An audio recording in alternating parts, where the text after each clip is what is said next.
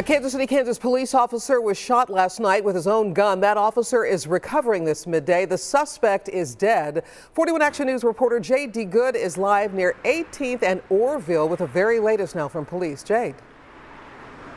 Now, this all happened, Cynthia, in this apartment complex here behind me. I just spoke with the spokesperson for the KCK police.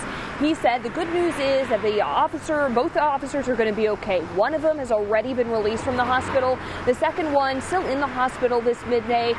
He needs to undergo some other treatment, a surgery. So again, both should be okay. So all of this kind of took place overnight last night. Police were called out here to the 18th Street, to this stretch of 18th Street for an indecent exposure call. We actually spoke with a neighbor who said a man inside was trying to expose himself to several of the neighbors here in this area.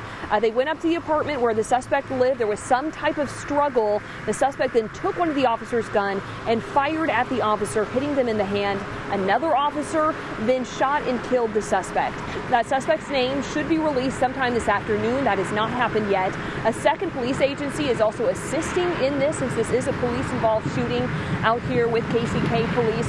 If you have any information that could help police in this case, they're asking you to call the TIPS hotline. Reporting live from KCK, Jade D. Good, 41 Action News.